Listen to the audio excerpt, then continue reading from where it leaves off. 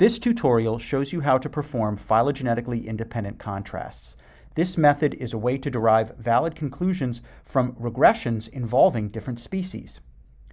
The fundamental problem is that species are not independent of one another. Some species are very closely related, whereas others are very distantly related. Let's show by way of example. Let's say you wanted to test whether there is a positive relationship between the mass of females of species of primates and the average home range sizes of those species. The data that I will be showing you here is from the website indicated by the QR code on your screen. The overall idea that we're working towards here is to see whether there is something fundamental about primates where larger females leads to larger home range sizes due to some inherent properties of primate. Each data point represents a species of primate where a bunch of home range sizes for different groups of that primate were all averaged together for that species to create one number. And where a bunch of the masses of females of that primate species were all averaged together to create one average mass of females for that species. And we have a data point like that for every species you see on the graph. Each species is represented by a single data point.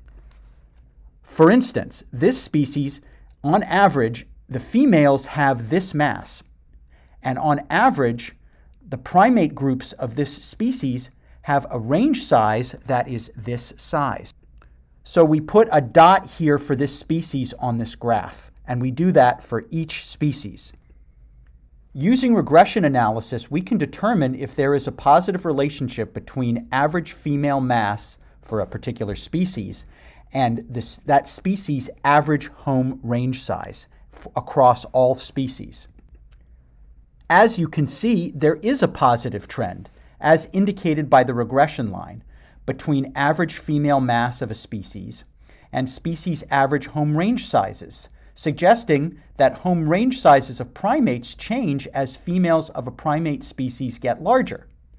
This can lead us to all sorts of hypotheses about what it is about primates that makes female size so important to the size of primate territories. Does it have something to do with their social structures? But not so fast. Let's look at the phylogeny. Notice that these two species of Old World monkeys are so closely related that they're in the same genus. So these two species are more like one data point. Of course they'll be similar in a lot of ways because they're so genetically similar. Studying just those primates may not give us any generalities about primates overall. And yet we're counting this one data point twice. The solution is to use measurements not from each species on the phylogeny, but rather to use measurements from each node. The nodes are ancestors of the species at the tips of the phylogeny.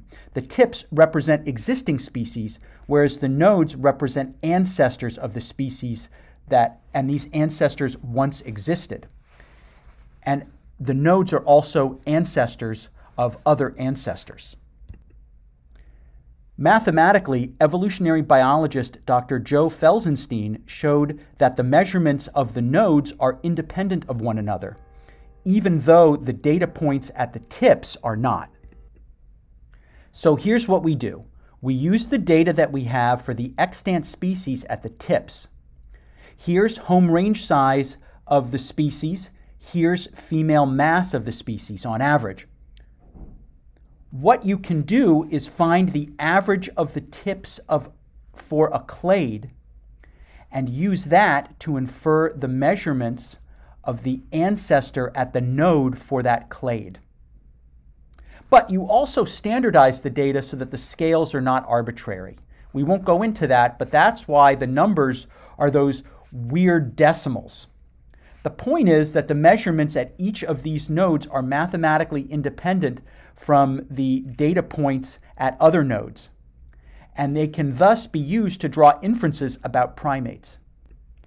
So let's see what the trend looks like when we use the inferred measurements, the standardized inferred measurements from the nodes, from the inferred ancestors. We can see that, in this case, there is still a positive trend as indicated by the regression line between average female mass of a species and species average home range sizes. Thus, we can now feel free to hypothesize about what it is about primates that makes female size so important to the size of primate territories. We can feel free to hypothesize and to test this phenomenon further because the analysis that we have performed now is not tainted by non-independent measurements. Now let's go through performing the analysis with my R code.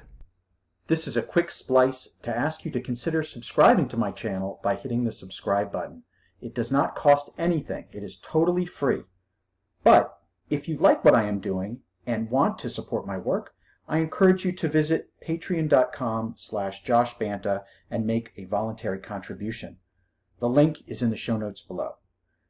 Your support helps me to deliver new content and keep this channel current and vibrant. Thank you.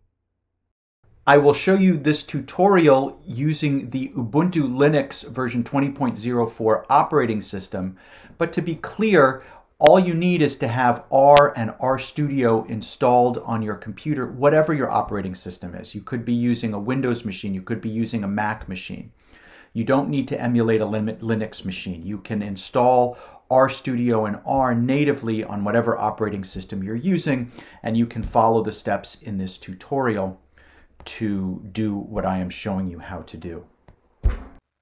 This tutorial assumes you have RStudio installed. See the show notes below for another video that I made to install it. This tutorial assumes you already have the R package Caper installed, as well as the program Figtree. This tutorial assumes you are using Ubuntu Linux version 20.04 as your operating system. If you do not have Linux, you can emulate it on your Windows computer for free. See the show notes for details. I am emulating Linux right now. I have virtual machines pre-configured with the software I will show you today, as well as other population genetics and ecological niche modeling software. See the show notes below for step-by-step instructions to download and hook up this virtual machine. Let's go ahead and get started.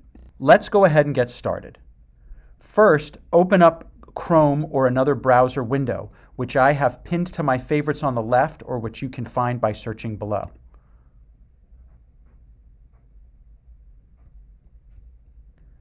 Navigate to my website, joshbanta.com. Click on Tutorials. Type Control F to open up a search window, and type in phylogenetically independent contrasts. There it is. So we will click on that link. Click on Files Needed for Tutorial.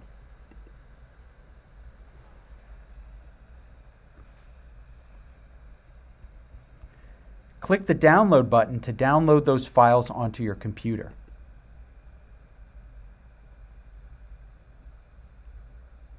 When the download is finished, you may close the browser.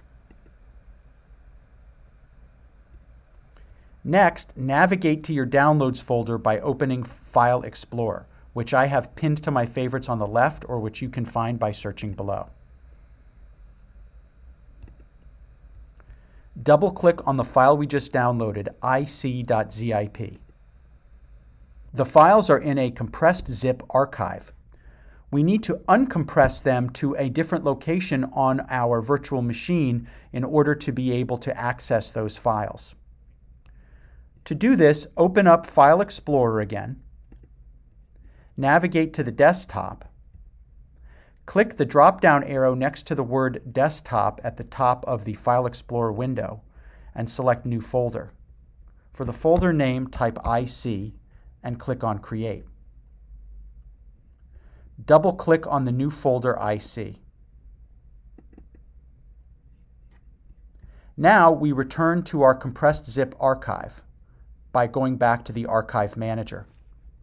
With the Archive Manager selected as the active window, type Control-A. This highlights everything that is within that zip archive. Now, click on any one of those icons, hold the click, and drag all of those files into the IC folder of File Explorer for your desktop. The files have now been extracted into the IC folder on your desktop, and we can close the Archive Manager software. Let's go over the data that you will need to perform independent contrasts. You will be using the data that you just downloaded for the purposes of this tutorial, but I want to give you a greater feel for the data for when you decide to perform this analysis using your own data, but using my resources. First, let's double-click on probset5.data.csv. Click OK to open it in LibreOffice with the defaults. This is where you put your average species measurements. The first column has a header that can be anything that you want, but this is going to be the column where you put your list of species. The next column is going to be your X variable, and the third column will be your Y variable. You can call in the first row the X variable anything you want. In your own data, you will likely not be using female mass as your X variable. You'll be using whatever variable you are interested in. And so you can title this whatever you like. With your own data, you likely won't be using home range size as your Y variable. You'll be using whatever data and whatever measurement you like. And you can change this header in the first row to be whatever that you like. But in this second column is where you put the average species measurements for the X variable for each of your species. And then in the third column, this is where you put the average species measurements for the Y variable for each of your species. You may close LibreOffice.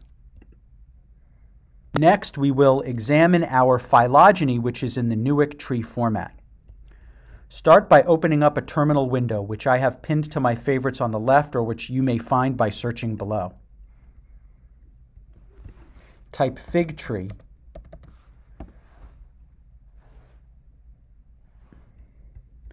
With the fig tree software open, select File from the drop-down menu, select Open.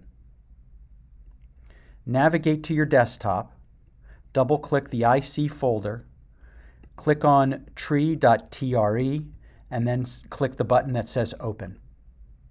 This file has your phylogeny in the Newick tree format. Notice that we have exactly the same species labels here as in here. These labels must match perfectly in terms of uppercase or lowercase, in terms of any spaces or underscores, and in terms of not having extraneous invisible spaces after the labels. So these labels here must match perfectly the labels of your Newick tree file here. You may close fig tree. Next, open up RStudio, which I have pinned to my favorites on the left, or which you may find by searching below.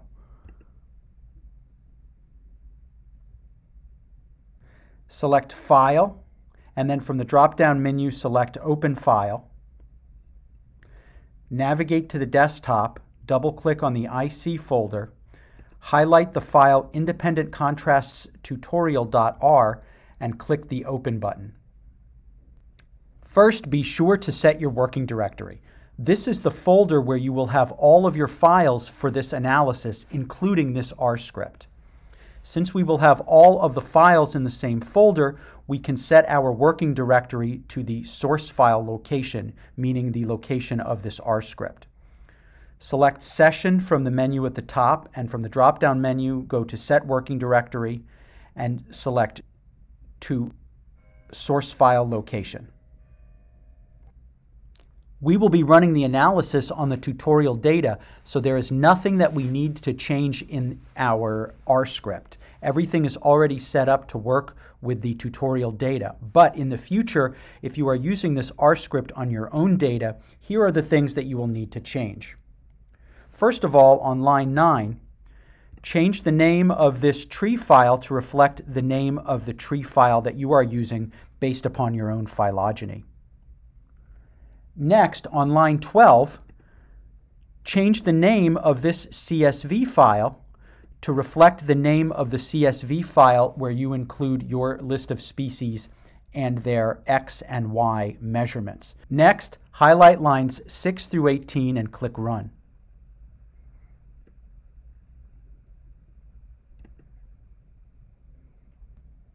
On your screen, you see the results presented in an ANOVA table. Look at the p-value. This tells you if your X variable, in this case the mass of females of the various species, is significantly associated with your Y variable, in this case the home range sizes of the different species. If the p-value is less than 0.05, then this relationship of X and Y variables is significantly different from 0. Now, highlight lines 21 and 22 and click on Run.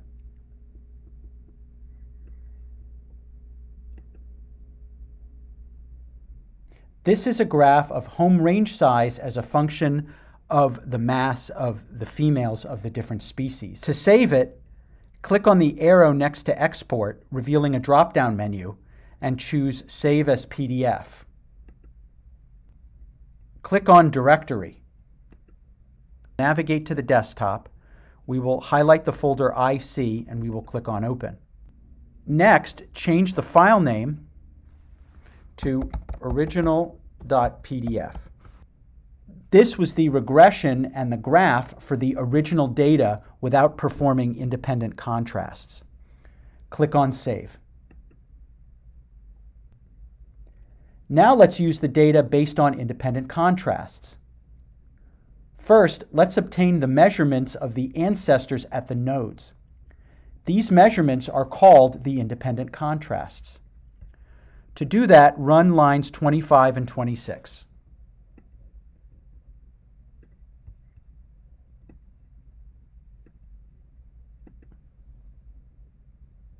Now run lines 29 through 30.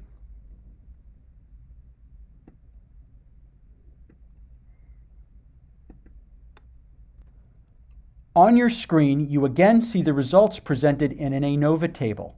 Look at the p-value. This tells you if your X variable, in this case the average mass of females of the different species, is significantly associated with your Y variable, in this case the home range sizes of the different species. If the p-value is less than 0.05, then this relationship of the X variable and the Y variable is significantly different from 0. Now run lines 33 through 37.